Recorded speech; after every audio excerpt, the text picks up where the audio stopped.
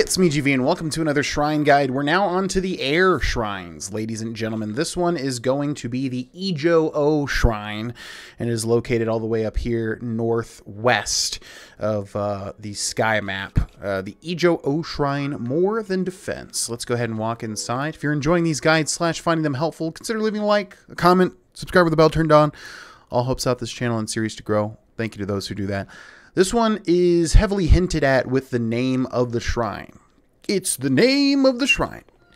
It's the name of the shrine. So this one's going to be a little bit weird to show as a guide, but basically there'll be a construct dude here that will have a flame shield. So then once you take care of him, you can switch over to said flame emitter shield. They always also give you a flame emitter right there. And then once you have that, there will be an ice cube right here, and you can just simply shield to launch a flame emitter burst and get rid of the ice here. Then there'll be another construct here with a stone slab shield. So once you kill him, you can take the stone slab shield. But first, use your fire emitter shield and destroy the chunk of ice that'll be right here to get your chest. And then once you do that, you can take out the stone slab shield and hold it to block the fire like so. Easy peasy. And then once you're in here, there will be one more construct that'll launch a rocket at you.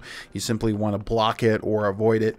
And then you can take one of the shields over here and attach a rocket to it with fuse like so. And then simply hold shield. And this is going to blow a lot of people's minds that didn't even know you could do this. You can hold shield to rocket jump straight up and then fly to the end of the shrine. So this one's pretty straightforward and easy, but takes a little bit of tact when killing off the shrine dudes. Thanks so much for watching, and we'll see you in the next one. Bye-bye.